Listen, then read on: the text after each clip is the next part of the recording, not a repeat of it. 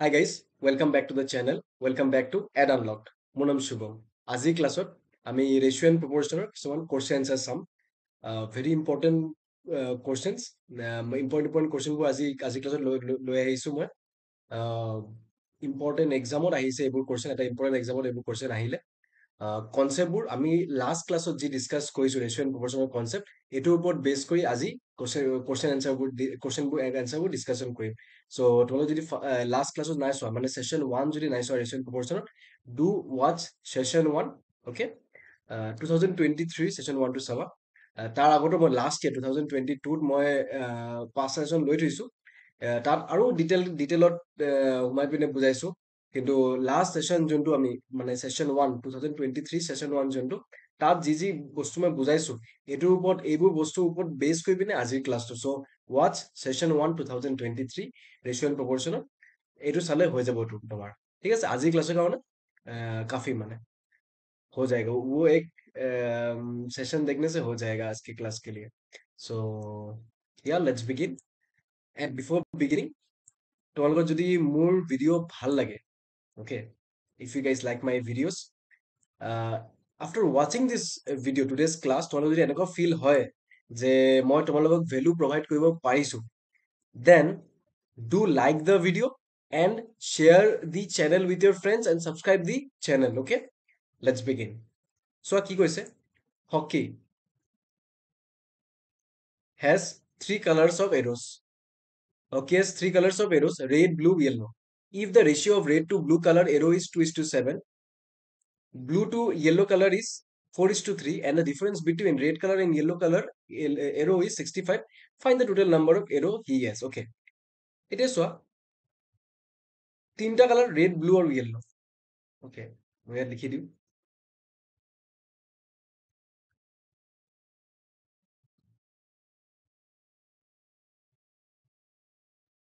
red, blue আৰু yellow. R for red, B for blue, Y for yellow. কি কৈছে? Red to blue ratio, if the ratio of red to blue color is 2:7, 2:7 কৈছে। তাৰপিছত আৰু কি কৈছে? Blue to yellow color, আৰু blue to yellow color কি কৈছে? 4:3 কৈছে। Blue to yellow 4:3. আমি লাষ্ট ক্লাছত চাইছো এইটো কেনেকৈ কৰিব লাগে, ৰাইট? আমি চালো। এইটো সেম কনচেপ্ট ইউজ কৰিম যে এনেকুৱা দিয়া থাকিলে কি কৰো আমি 7 আৰু 4ৰ LCM ওলাই দিম। ঠিক আছে, 7 আৰু 4ৰ LCM ওলাই দিম। ওকে, 7 4 যে 28 হ'ব। দেন আফটাৰ ডেট আমি কি কৰো? আমি চাও যে এইটো লাইনত যেনেকৈ 4:3 আছে, চ' 4 কিমান যায় 28, 4 7 যায় 28, চ' 3 7 যায় কি হ'ব? 3 7 যায় 21। ঠিক আছে, তাৰপিছত এইটো 7, এই 7 কিমান যায় 28, 7 4 যায় 28, ৰাইট? চ' 2 4 যায় কিমান হ'ব? 2 4 যায় 8. So 8:28:21. 8:28:21 আমার R is to B. R is to B. R is to Y নহয়, R is to B.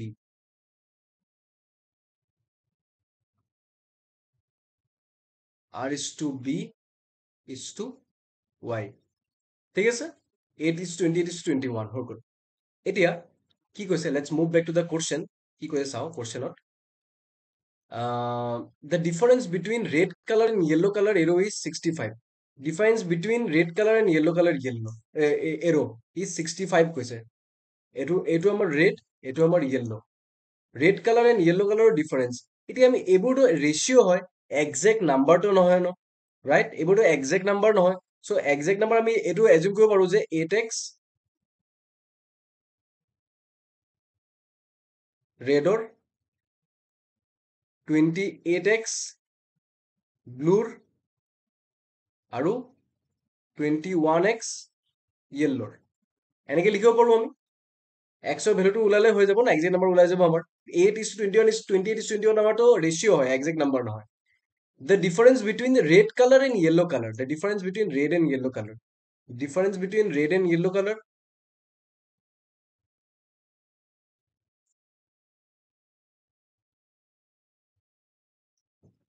The difference between red and yellow color. Red and yellow কৈছে. So আমি এটো কেনেকৈ লিখিব পাৰো? Red আৰু yellow মানে 21x আৰু 8x. Difference আমি এনেকৈ লিখি দিব পাৰো 21x minus 8x আমাৰ কি কৈছে 65. Right? 65 আছিল আৰু এবাৰ চেক কৰিলো কনফিউজন লাগি যায় 65 এইটো চোৱা 65 কৈ দিছে this is 65 right so এইটো যদি আমি সলভ কৰি দিও চোৱা কিমান ওলাব sorry ইয়াত আছিলে ন এইটো যদি মই সলভ কৰি দিও চোৱা 21x so 21x minus 8x আমাৰ 13x হ'ব 13x equals to 65 13 5s are 65 that means x ৰ ভ্যালু আমাৰ 5 ওলাই গ'ল এতিয়া কোৱেশ্চনত কি কৈছে find the total number of arrows find the total number of arrows he has find the total number of arrows he has total number of arrows x ৰ value যদি 5 হয় তে total number of arrows ওলাই দিয়া আমাৰ 8x 8x 28x 21x আছিল so এইবোৰ plus কৰি দিও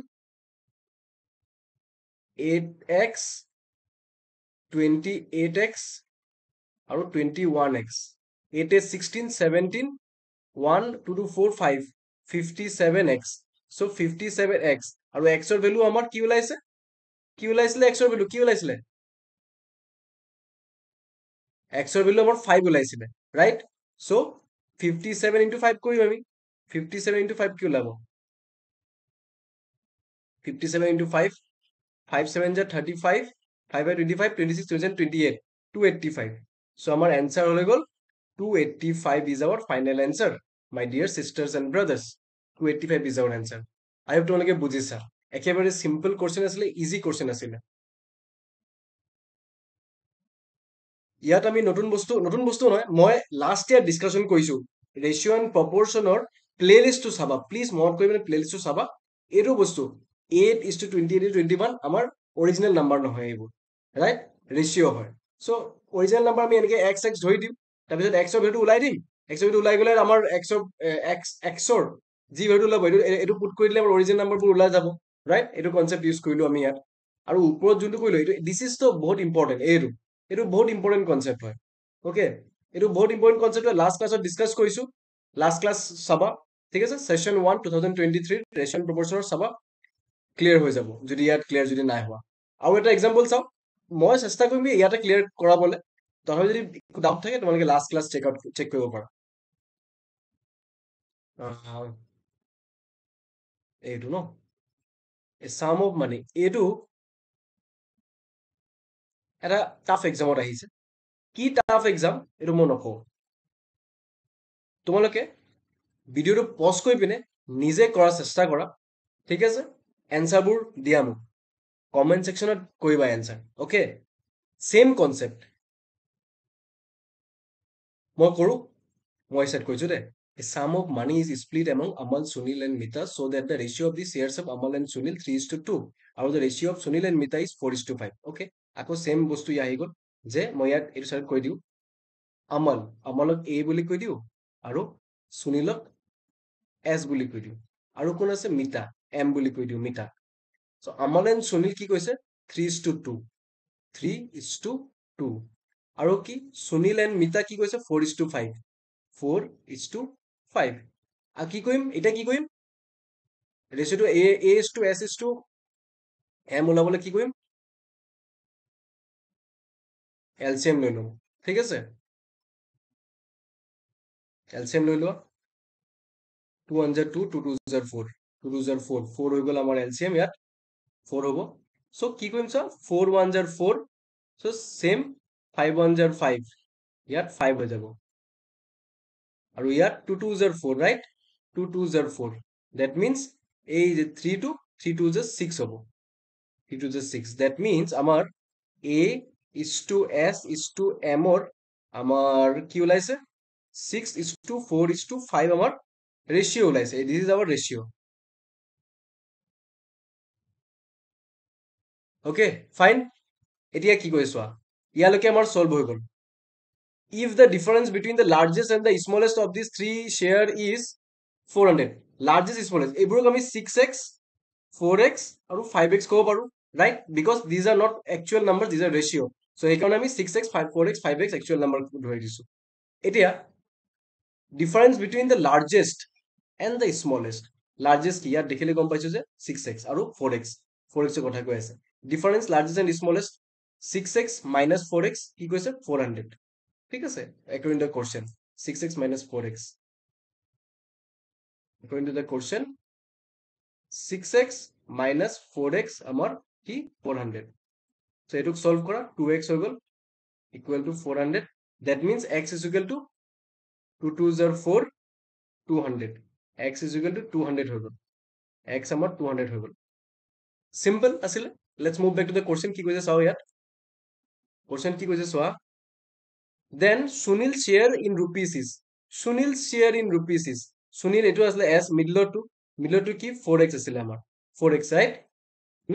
so 4x 4 into 200, 4 into 200 কই আমি 4x আসলে, so x এর ভ্যালু 200 যেটা 4 into 200 কইলো আমি 4 2s are 8,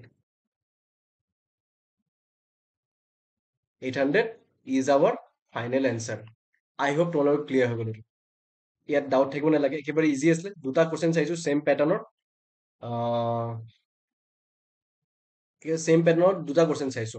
এইটো কি এক্সামত আহিছিলে, এইটো কেটত আহিছিলে। কেট IIM ত যাবলৈ এক্সাম দিব লাগে, এন্ট্ৰেন্স এক্সাম কেট হয়, one of the toughest exam. এই এক্সামত এইটো আহিছিলে, চবে ভয় খায় কেটত টাফ টাফ কোৱেশ্চন আহে বুলি। তোমালোকে যদি কেটৰ কাৰণে যদি প্ৰিপেয়াৰ কৰি আছা, কিছুমান যদি তোমালোকে কেটৰ প্ৰিপেয়াৰ ক'বাচোন, কেট নহ'লে মেথ মেনেজমেণ্ট MBA এক্সামৰ কাৰণে প্ৰিপেয়াৰ যদি কৰি আছা, do let me know'.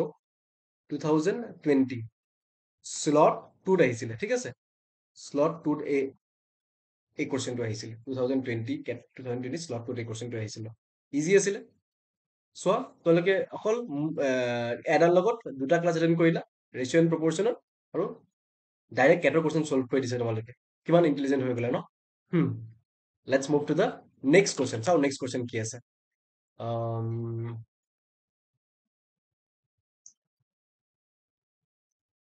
Next question,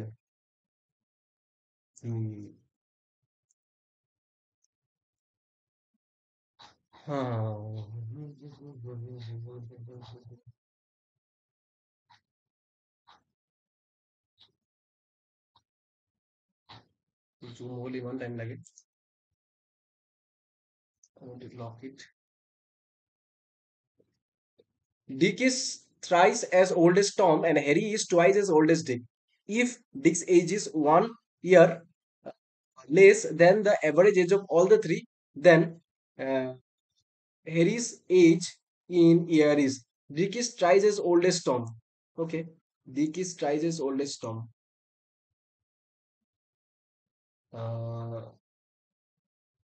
Tom, Dick আৰু Harry কি কৈছে, Dick is thrice as old as Tom, মানে যদি Tom 1 হয়, Dick হলো 3, whole 3 thrice, and Harry is twice as old as Dick. তো Harry is twice as old as Dick, মানে Harry যদি 1 হয়, সরি Dick যদি 1 হয়, Harry 2 হ'ব, ঠিক আছে। ইয়াৰ পৰা এইটো পাই গলো, সিম্পল কোৱেশ্চন দিয়া আছে। Dick is twice as old as Tom, Dick is twice as old as Tom, Dick 3 Tom 1, Harry is twice as old as Dick, মানে যদি Dick যদি 1, Harry হৈ যাব 2 হৈ যাব। এতিয়া এইটো কৰাচোন, এইটো ওলাই দিয়া। কোৱেশ্চন ডিকোড কৰিবলৈ অলপ টাফ লাগিব পাৰে, মই বুজিছো। এইটো জেগাত অলপ টাফ লাগিব পাৰে, ট্ৰাইচ এজ ওল্ড এজ চবতো ৰেচিঅ' দিয়া থাকে, ইয়াততো অলপ মানে বেলেগকে দিয়া আছে ন। চ' এনেকুৱা খেল খেলি দিব পাৰে এক্সামত, চ' বি এৱেৰ। দেখি থওক কেনেকুৱা আহে কুৱেশ্যনবোৰ। 1:3 এইটোক যদি এতিয়া LCM ওলাই দিম, 3:1 আৰু 1ৰ LCM হলো 3, ত 1 3 3 2 3 6 আৰু 3 1 3, মানে 1 3 3, sorry 1 1 1, 3 1 3 তো 1 1 1 হ'ব। কি কৈছো, চালাই লাষ্ট কোৱেশ্যনবোৰত বা লাষ্ট ক্লাছতো চাইছা তোমালোকে কি what I have done here 1 চবততো explain কৰিবলৈ নোৱাৰো টাইম যাবগে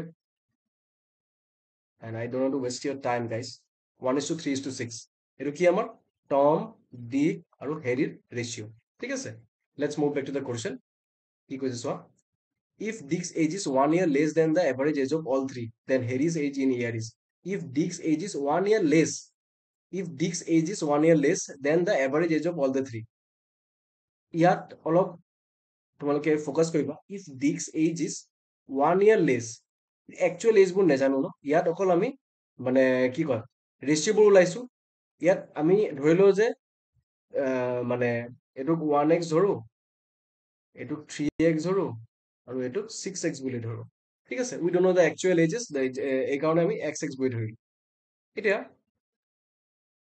if Dick's age is 1 year less than the average age of all the three average age of all the three average is কি 10x by 3 হ'ব average is সবৰ average is 10x by 3 10x by 3 আৰু Dickৰ age কি 3x right Dickৰ age 3x এতিয়া question আকৌ question চাও কি কৈছে চোৱা if Dick's age is 1 year less than the average age of all three কৈছে যে Dickৰ age 1 year less সবৰ এজৰ পৰা ঠিক আছে মানে এভাৰেজ ইজ 10x by 3 যিমান এভাৰেজ এজ হয় এটোৰ পৰা 1 year less হয় Dickৰ age মানে যদি এভাৰেজ যদি আমাৰ 10 হয় 10 years যদি হয় ফৰ এক্সাম্পল 10 years যদি হয় Dickৰ age 9 কৈছে ঠিক আছে মানে Dickৰ age ধৰি লোৱা 9 ফৰ এক্সাম্পল মই বুজাই চাবলৈ বস্তুটো 9 আৰু কৈছে সবৰ age এভাৰেজটো কৈছে 10 ঠিক আছে মই এটা বস্তু কৰিব পাৰো যে x ৰ ভ্যালু ওলোৱাৰ কাৰণে মই ইয়াত কৈছে ন লেছ 1 কৈছে ন তো ইয়াত +1 দি দিও না +1 দি ইকুৱেল কৰি দিও দুটা ইকুৱেল হৈ গ'ল সবৰ 10 কৈছে ফৰ এক্সাম্পল সবৰ 10 কৈছে আৰু এজনৰ কৈছে 9 সব বেলেগ বেলেগ হৈ গেলে থাকিব মই এটা +1 কৰি দিও সব ইকুৱেল হৈ যাব দুটা তেতিয়া x ৰ ভ্যালু ওলাই যাব ওকে মাহা তোমালে বস্তুটো Dickৰ age 3x আৰু কৈছে 1 year less হয় সবৰ এভাৰেজৰ পৰা সবৰ এভাৰেজ কিমান 10x by 3 মই ইয়াত এক্সাম্পল দেখালো যে 10 ধৰি লোৱা সবৰ এভাৰেজ লৈ পিনে এভাৰেজ 10 হয় Dickৰ 9 হয় 1 year less হয় 9 আৰু 10 দুটাটো সেম নহয় সেম কৰাৰ কাৰণে মানে ইকুৱেশ্যনটো সলভ কৰাৰ কাৰণে মই +1 লগাই দিও এটা সেম হৈ যাব তেতিয়া আমি x ৰ ভ্যালুটো ওলাই দিম ওকে সো ইয়াত 3x +1 এটা লগাই দিম এইটো কনসেপ্ট ইউজ কৰিলো fine 3 3 is 9x plus 3 equals to 10x বহুত নতুন নতুন বস্তু শিকিব পাৰিবা EDUNLOCKED ওকে সাবস্ক্ৰাইব কৰি দিয়া চেনেলটো ইয়াৰ এইটো x হৈ গ'ল x ৰ ভ্যালু হৈ গ'ল 3x now let's move back to the question এটা নতুন এংগেল চালা কোৱেশ্চন মই জানো তোমালোকে ম্যাক্সিমাম এটা কোৱেশ্চন কৰা নাই চাগে এই +1 ৰ আইডিয়াটো বা ইয়াত যোনটো আইডিয়াটো কৰিলো সো এইকাৰণে মই এনেকুৱা ডিফাইন প্যাটাৰ্নৰ কোৱেশ্চন দেখাও যে তোমালোক যিকোনো কোৱেশ্চন দিলে তোমালোকে পাৰা যেন কৰিবলৈ বেংক পিঅ কাৰণে প্ৰিপেয়াৰ কৰি আছা বা বেলেগ কম্পিটিটিভ এক্সামত য'ত এডমেটিক চেপ্টাৰটো আছে তো যিকোনো কোৱেশ্চন দিয়ক সব তোমালোকে সব কৰিব পাৰা যেন তেনেকে মই এইবোৰ কোৱেশ্চন চাবি প্ৰিপেয়াৰ কৰো ঠিক আছে then Harris as in the year is Harris as in the year is আমাৰ ইয়াত x ৰ ভ্যালু 3 ওলাইছে হেৰিজ এজ কিমান 6x 6 into 3 18 18 will be the answer হেৰিৰ এজ আমাৰ 6x so 6 into 3 x ৰ ভ্যালু 3 ওলাইছিল 6 3 is 18 so 18 is our final answer ঠিক আছে I hope you understood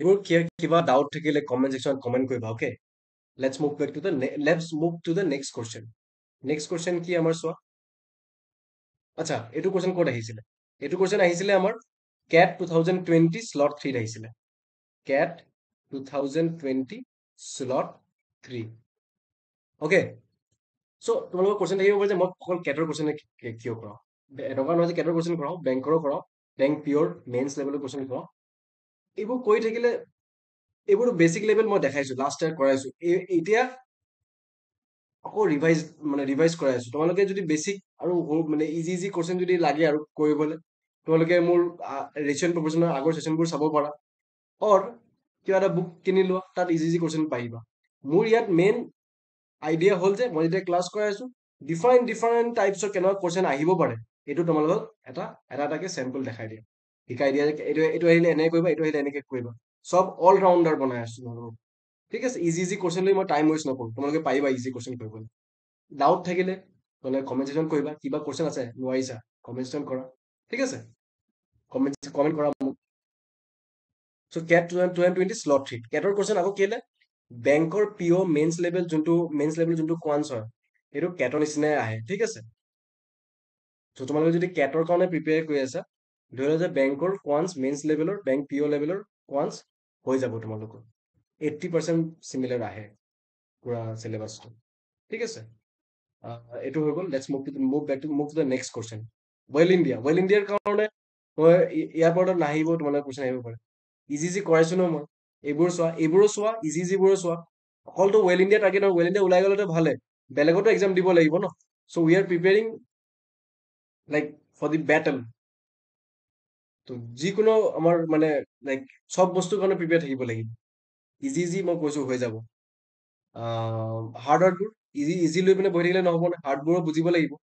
আৰু মই ট্ৰাই কৰোঁ যে মানে ইজিৰ শ্বৰ্ট মানে ইজি কুৱেশ্যনবোৰ লৈ পিনে এটা লং পেটাৰ্নৰ কুৱেশ্যন দেখাই দিয়া, মানে চেষ্টা কৰোঁ মানে ডাইৰেক্ট হাৰ্ড কুৱেশ্যন নকৰাও মই। তোমালোকে যদি ছেশ্যন 1 এডমিট কৰিছা চাইছা চাগে, মই ইজি লেভেলৰে কুৱেশ্যন কৰাই আছিলোঁ। এতিয়া লাহে লাহেকে হাৰ্ডত গৈ আছো। অ'কে, বাট বেছি easy নকৰাও, because it will be waste of your time. Because তোমালোকে ইয়াত অনলাইন ক্লাছ কৰিব আহিছা, মোৰ মেইন প্ৰায়ৰিটি হ'ল যে তোমালোকৰ টাইমটো যেন মই উইথ ভেলু তোমালোকক মানে তোমালোকৰ টাইমক মই ভেলু প্ৰভাইড কৰিব পাৰোঁ যেন, এইটো মেইন মোৰ টাৰ্গেট হ'ল। ঠিক আছে, the amount of Nita, Gita together earned in a day equals with Sita alone earns in 6 days. The amount Sita and Nita together earn in a day equals what Gita alone earns in 2 days. The ratio of daily earning of the one who earns the most to that of the one who earns the least is. Hmm.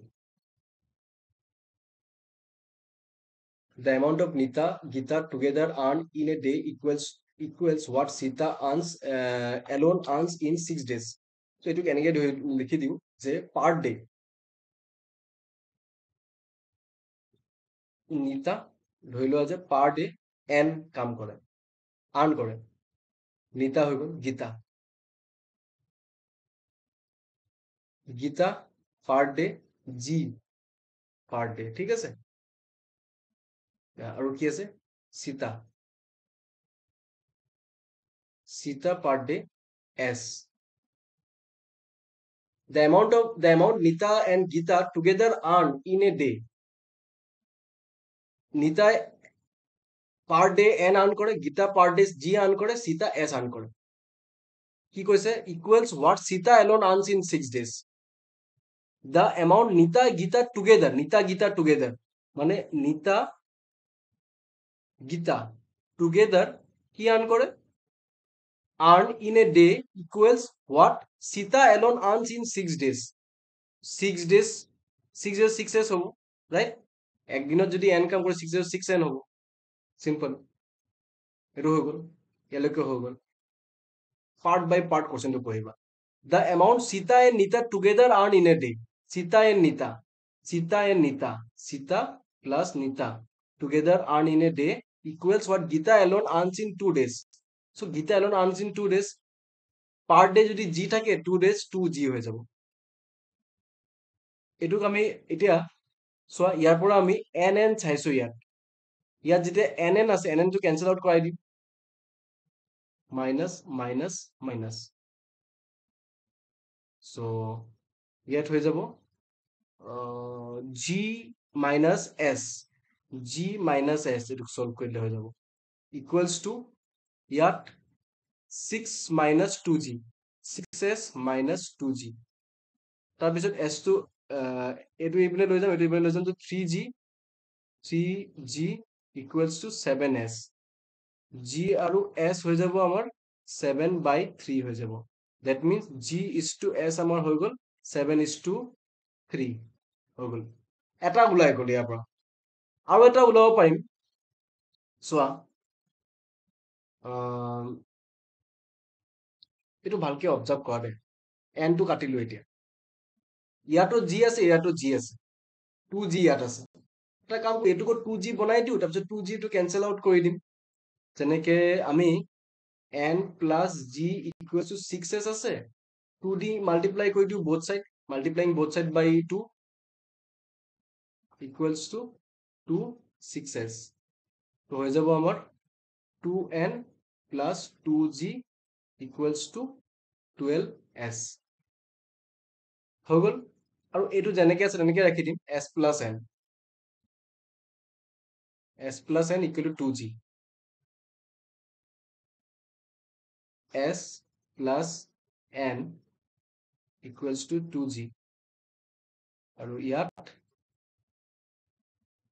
2n no 2n plus 2g equals to 12s এইটো plus কৰি দিম plus কৰি দিলে কি হ'ব s plus 3n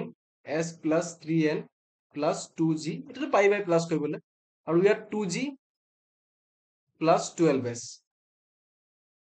হল এতিয়া এই 2g আমাৰ কাটিলে 3n আৰু s টো এইপিনে লৈ যাও আমাৰ 11s হৈ যাব 3n equals to 11s n by s equals to 11 by 3 so that means n is to s equals to 11 is to 3 এইটো আমাৰ ওলাই গল ফাইন বুজিছা এতিয়া চোৱা কোৱেশ্চনত কি কৈছে ইয়াৰ পৰা the ratio of the daily earning of the one who earns the most to that of the one who earns the least the ratio of the daily earning of the one who earns the most বেছি আৰু least so gs কিমান ওলাইছিলে gs nsg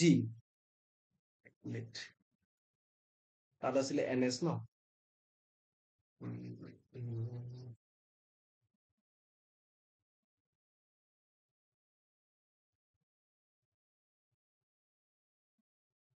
n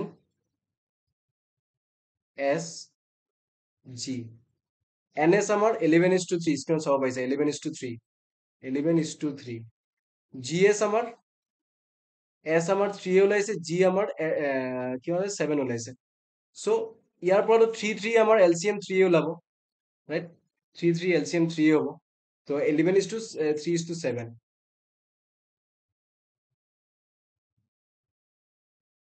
11 is to 3 is to 7 এতিয়া কথা হল যে কৈছে যে most আৰু least কৈছিলে আকৌ এবাৰ চাইলো কোৱেশ্চনটো the ratio of the daily earning of the one who earns the most to the one who earns the least most আৰু least most ইয়াত দেখিলে বুজি পাইছো কোন হয় 11 আৰু least 3 that means আমাৰ ratio কি হ'ব 11/3 এইটো আমাৰ ফাইনেল এনসাৰ হৈ গল সিম্পল আছিলে পাৰ্ট বাই পাৰ্ট যদি আমি কৰি থাকো দেন সলভ হৈ যাব বস্তুবোৰ ঠিক আছে একেবাৰে সিম্পল আছিলে তোমালোকৰ কোৱেশ্চন থাকিব পাৰে যে ইয়াত মাইনাস কৰিলো স্যাৰ আকৌ ইয়াত প্লাস কৰিলো কেনেকে বুজি পাম ক'ত মাইনাস কৰিম ক'ত প্লাস কৰিম সিম্পল কথা ন ইয়াত চোৱা n চাইছো মই কমন এইটো কাটি দি মানে মই কৈছো এইটো ওলাই দিও এইটো গায়ব কৰি দিও এইটো গায়ব কৰিবলৈ ইয়াত প্লাস n আছে মাইনাস দিব লাগিব ন গায়ব কৰিবলৈ আৰু ইয়াত চোৱা 2g আছে 2g আছিলে আৰু ইয়াত এইটো আছিলে আমাৰ n plus g 6 আছিলে 2g আছিলে এইটো 2g বনাই দিও ভাবিলো মই 2g এইটো বনাই দিম তেতিয়া g 2g কেনসেল হৈ যাব কিন্তু মাইনাস কৰিলে কেনসেল নহব নহয় এটা কি বেলেগ সাইডত আছে ইকুৱেলৰ বেলেগ সাইডত আছে সেম সাইডত থাকিলে মাইনাস কৰিব লাগিলে তেতিয়া মাইনাস কৰিলে বাট এইটো বেলেগ সাইডত আছে সো ইয়াত প্লাসে কৰিব লাগিব সো এইখন প্লাসে ৰাখি দিয়া ইয়াত আৰু মাইনাস কৰা নাই ইয়াত ঠিক আছে এনেকে বুজিবা বস্তুবোৰ মাহত থাকিব যে এনসাৰ কেনেকে ওলাম কেনসেল কেনে এইবোৰ গাইব কৰিম মানে মেইন এনসাৰটো কেনেকে ওলাম থাকিব লাগিব মাথাত সো জি 2g আছিলে এইটো সাইড 2g এইটো সাইড বেলেগ সাইডত 2g থাকিলে এইটো হৈ গল এটা প্লাস প্লাসে হ'ব ইয়াত মাইনাস কৰিলে আকৌ কেনসেল আউট নহব ন তো মাইনাস কৰি পিনে শৰ্ট কৰি দিলো এনসাৰটো n is to s or ওলাই গল 11 is to 3 তাৰপিছত তো ইজি আৰু তাৰপিছত জানাই কি কৰিম আৰু কোৱেশ্চন আছে নেকি আজি আই থিংক নাই সো মেবি তোমালোকক লাগিব পাৰে যে আজি বহুত টাফ কোৱেশ্চন কৰিছো সেইকাৰণে আমি বেছি কোৱেশ্চন লোৱা নাই অকল 4টা কোৱেশ্চন লৈছিলো বাট বহুত ইম্পৰ্টেণ্ট কুৱেশ্যন এইবোৰ, এনেকুৱা নহয় যে এইবোৰ ইম্পৰ্টেণ্ট নহয় কুৱেশ্যন, ইম্পৰ্টেণ্ট কুৱেশ্যন হয়। এইবোৰ কুৱেশ্যনৰ পৰা তোমালোকৰ ইজি ইজি যোনবোৰ লেভেলৰ কুৱেশ্যন আহে, এইবোৰ ইজি ইজি লেভেলৰ কুৱেশ্যনবোৰ ক্লিয়াৰ হৈ গ'ল। তোমালোকে ঘৰত বুক থাকিবই চাই, কম্পিটিটিভ এক্সামৰ প্ৰিপেয়াৰ কৰিছে, বুক থাকিবই তোমালোকৰ। যিকোনো বুক নাথাকিলে গুগলত বহুত এনচাৰ, বহুত কুৱেশ্যন আছে। PDF ডাউনলোড কৰি লোৱা, PDF পাই যাবা, বুক আছে বুক লৈ লোৱা, কাৰোবাৰ বুক লৈ লোৱা। তাত চাবা তোমালোকে মেক্সিমাম কুৱেশ্যন, মোৰ যদি দুটা ছেশ্যন 2023 ছেশ্যন 1 আৰু ছেশ্যন 2 যদি এটেণ্ড কৰিছা, দেন আই এম চিয়'ৰ কি তোমালোকে maximum question ratio' and প্ৰপৰ্চনত solve কৰিব পাৰিবা, I am sure. And at the end, তোমালোকৰ যদি ভিডিঅ'টো চাই পেলাই এনেকুৱা লাগিলে যে I am successful at providing value to you guys, then do like the video, subscribe the channel, and share this channel with your friends. Okay, thank you guys, god bless.